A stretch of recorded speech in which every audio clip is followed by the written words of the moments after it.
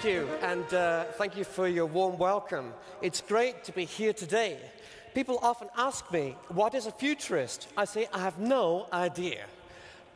Honestly, all I know is this: all of us think about the future a lot.